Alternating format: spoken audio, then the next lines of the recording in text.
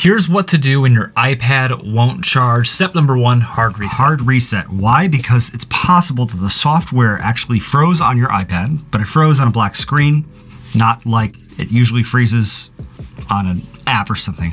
So if it's frozen on a black screen, all you need to do is hard reset your iPad. Mine is actually not charging. Spoiler. Yep, mine will charge. iPad will charge, but that video would be much less popular. So to hard reset an iPad, without a home button, quickly press and release the volume up button, then the volume down button, then press and hold the top button on your iPad until the Apple logo appears on the screen, and then let go. So mine is on, it's about to turn black. While this is resetting, I will say home button, power button if your iPad has a home button. Indeed, look at that, Apple logo. For a lot of people, this probably just fixed the problem. If it did, give this video a thumbs up, hit subscribe on your way out the door. We'd really appreciate it. We've got a lot of iPad fix videos for you. Yep. If the hard reset didn't work, our next step is to clean out your iPad's charging port with an anti-static brush. Or a toothbrush you've never used before. So you can be kind of aggressive. Just get in here with this thing. You can't be aggressive if you're using something you shouldn't use, like a toothpick or something metal. Thumbtack. Thumbtack. Don't use that. Nothing metal, nothing that can damage it, but an unused toothbrush, I'd even go so far as to say you could get a hard one and use it, like this one.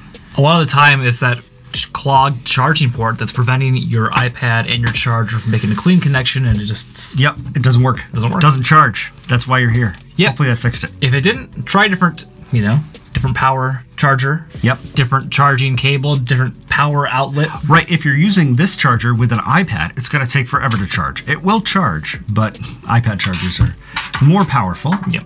But definitely, it should still charge, just slowly. One thing you need to make sure of, too, is that your iPad is within standard operating temperatures. Like, don't charge your iPad out in the hot sun. The standard operating temperatures are 32 to 95 degrees Fahrenheit, so don't charge it in a blizzard. Well, this sucks. Or in the sun. This isn't going to be the issue for 99.9% of people, but we just wanted to make you aware that is a potential problem. Hot temperatures can permanently damage your iPad's battery. Cold temperatures cannot, but it won't work until it heats back up again. There you go. Yep. Next, connect your iPad to your computer. See if it shows up in iTunes if you have a Mac running 10.15 or earlier, or is it 10.14? 10.14. Or a PC if you have a Mac running 10.15 or newer, it'll be in Finder. See if it shows up there. There might just be a display issue with your iPad. Because that would mean that the screen is actually on, but you can't see it because the display is broken. And if it doesn't show up on your computer, back it up. Back it up. Could have a software problem. Probably does if there's a display problem, or actually it might be a hardware problem. And in any case, something's wrong. Something's wrong. Back it up. It's a good idea to back it up anyway, even if everything's okay. Our next step, really the last step to roll out a software problem, is a DFU Restore. A DFU Restore takes everything off of your iPad, all the software and puts it back on again. Make sure you know your home Wi-Fi password and that you have a backup before you do a DFU Restore. To do that, watch our video about how to DFU Restore an iPad. Card above. It's kind of a process. Description section below. If your iPad still won't charge, bring it to Apple. Right. Make an appointment first before you go to the Apple store, because they might send you away if you don't have an appointment. They love doing that. So make an appointment, bring it to the Apple store. You can bring it to a mom and pop shop. Sometimes these types of repairs can be very expensive through Apple because they'll have to repair and replace the entire iPad. It's less than buying a new one, but it's still hundreds of dollars. Sometimes, depending on the model, the mom and pop shops can actually just get in there and replace the charging port. So you might want to investigate that if you have an iPad that isn't still under warranty.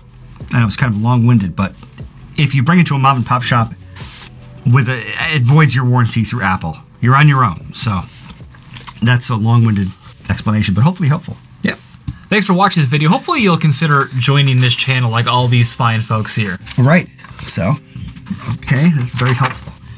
All right, we've got Nikita Savoy with a very cool mask on. Philip Olinger, Robert McBride. All right. We've got Brenda Thompson. She's a David Plus. We got Thomas Macy. And one of our favorite members, Ed Kelly, who is super active, and we really appreciate it, Ed. Thank you for being a member. These people and all of our members get early access to that iOS 15 battery settings video. Right. Discord access, giveaways. Yeah.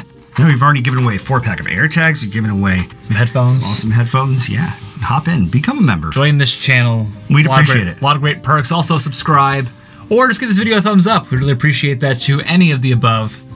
Or all of the above. Or all of the above, preferably. I mean, like, if we actually fixed your problem here and you're still watching, you kind of owe us a subscribe because we just saved you, like, hours of your day. The least you could do is subscribe. We'll help you fix your iPad again. Thanks for watching.